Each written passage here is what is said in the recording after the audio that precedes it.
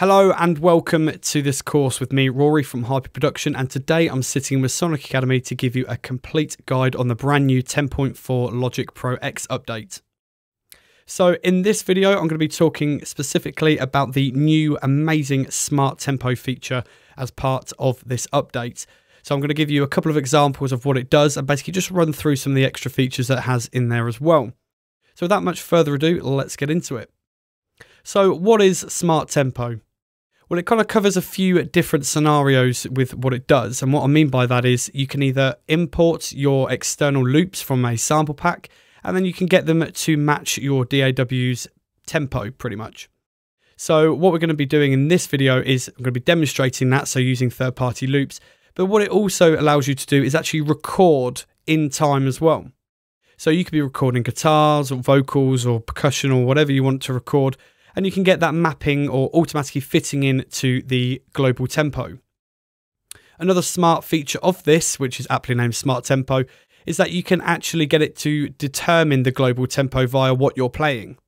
So you could be playing a guitar riff and then it will detect the tempo of what you're playing at, and then it will basically match the global tempo accordingly. So what I'm going to show you first is basically just the original feature that it comes with when you first open up Logic, and this is on the keep function up here. So this is basically a brand new tab at the top of the transport window here. So if you click on that, you get your three different modes. So you have keep, adapt, and auto. So keep is basically, it will lock the global BPM. So we're currently at 120, as you can see at the top there. So anything that we put into our project is then going to go to 120 BPM. Adapt and auto are quite similar in some respects. This basically is the feature of when you're playing, it will then automatically detect what tempo you're playing at. But they do vary slightly, which I'll explain further in this video. So let's just talk about the keep for now. So what I'm going to do is I've got an audio channel opened up here, and then I'm going to click record enable, and I'm going to record just me sort of clapping. And you'll notice when I get to a certain point, it will start then analysing what sort of tempo we're at, and then it will fix all the transients to map 120 BPM. Now, please note that this does not work when you've got metronome on. This was quite a confusing part when I first started trying to use it. I couldn't quite work out why it was not working. So you do need to have tempo off. By all means, you can have the bar counting if you like, but it's basically going to try and basically map out what you're sort of playing. Okay, so here we go.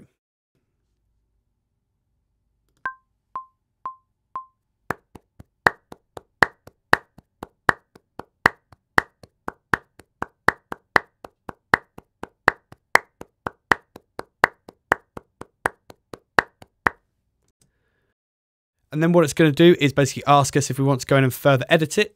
So if you click show, you can see at the bottom here, we basically have all our flex markers, which we can then go in and basically edit a bit further, but sometimes we might not always want to do that.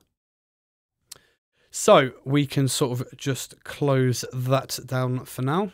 So then when we go back into or basically looking at our loop, we can then tell that it's now going to be sort of all in time.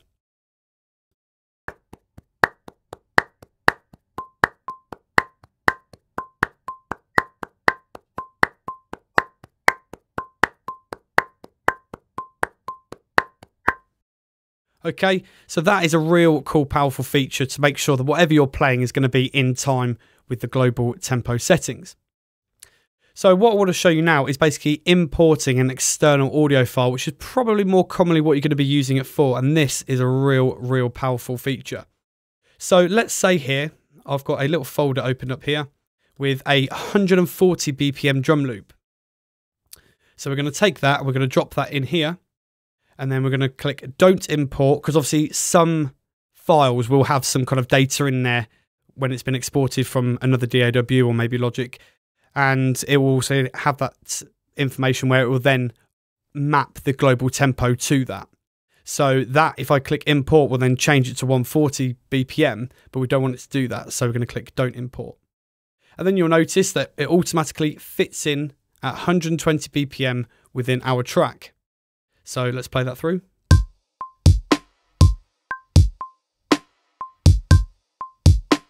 And then the wonderful feature of this is that we can actually then go and change our global tempo, and our loop will always stay in time. So let's drag that down. And you'll notice that nothing is moving around like it used to do, i.e. the audio, this basically sample will then either go longer or shorter, depending on the BPM that we have it set at. But then if I change that through,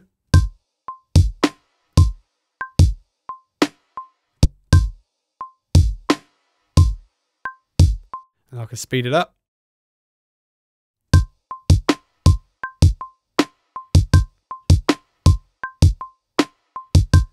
Okay, so that is an amazing addition to the Logic Pro lineup of features and functionality. So that is definitely something that's upped the game massively in that respect.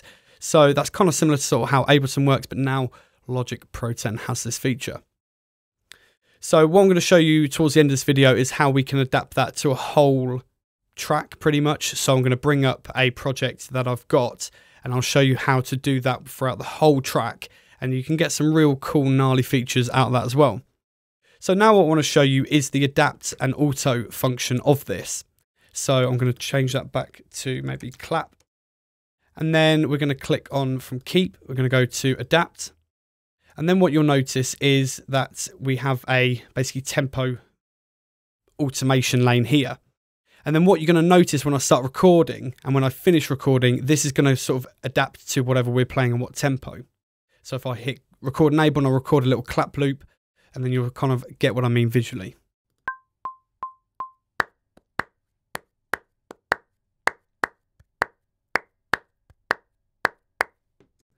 Okay, so then we don't want to show it, and then you'll notice here that it's actually then adapting to whatever tempo that we're playing. And then the beauty of that is that we can actually, if you wanted to stay at one tempo, so if you've got a segment of that you quite like the tempo and the speed of, you can then just simply drag it to then have all of them matching that particular segment. So then you've got it all going at a global 162 BPM from there.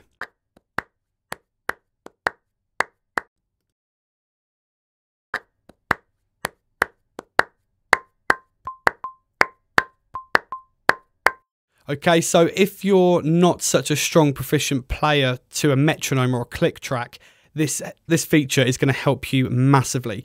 And it doesn't mean that you have to keep going in into flex time and having to like pull certain transients to be in time with the track. So that is a real powerful feature as well. And like I mentioned, that adapt and auto are kind of similar in that respect. So if we say let's start playing a bit of a loop.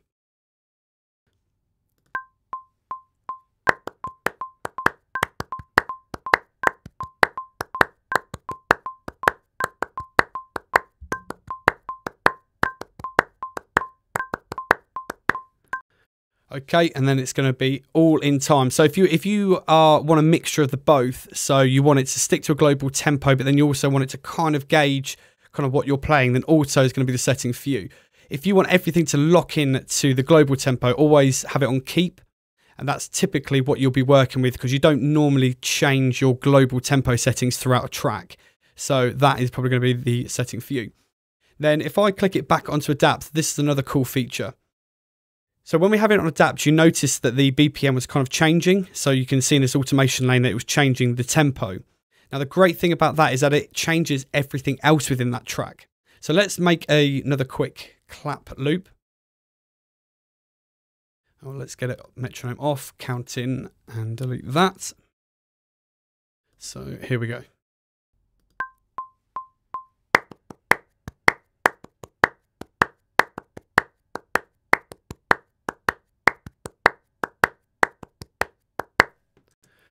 Okay, so it says there that we've got multiple different, or it's basically detected multiple tempo variations. Now, this doesn't just apply to the track that we've recorded.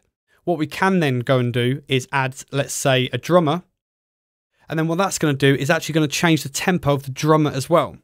So that is a real cool feature here. So let's just bump up that. And then it's going to, that drummer track is then going to adhere to the global tempo as well.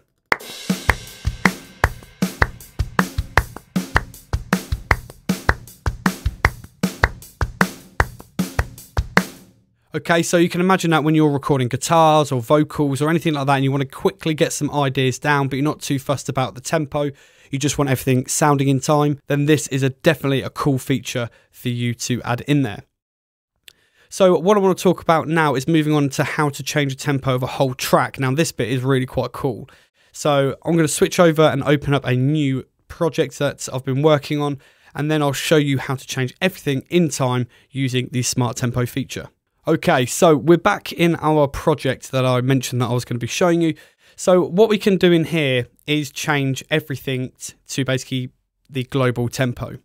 Now, the previous way of doing this is if we drag that down in tempo, all the audio regions will then obviously shrink and then basically try and stay in time with itself, if you know what I mean. So it will kind of just match the original tempo of that audio file. But what we can do now using Smart Tempo is actually get everything to basically match the global tempo. Now what you need to do is switch on flex time for all of these. Okay, so you need to click flex time, then you're going to hold down Command and Shift, and you're going to click on these flex timers, and then you need everything to be enabled. Now you can just hide those so everything's back to normal. Then when I start dragging down the tempo or speeding up, you'll notice that nothing shrinks or elongates. Okay, so then what we can do is then change all the tempo of our track.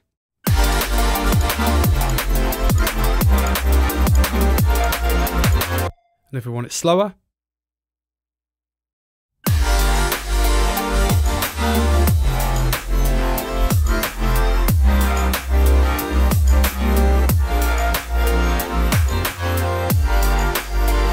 or even go even slower than that.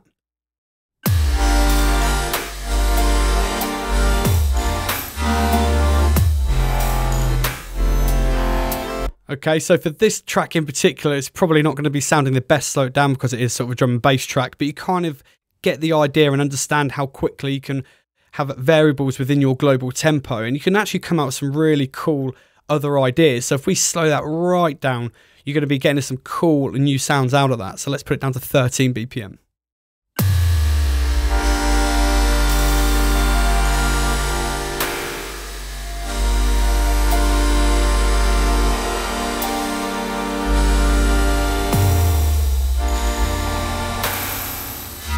So you can actually start getting some real interesting sounds out of that. So if you've got sort of a breakdown in a track, then and you want to half time it or something like that, then you can easily do it using the automation lane at the top, using the tempo feature. And then when you've got flex time enabled, you'll be able to process every single bit of audio within that track, and you don't have to worry about sort of making sure that other things fit, because it will do it all for you.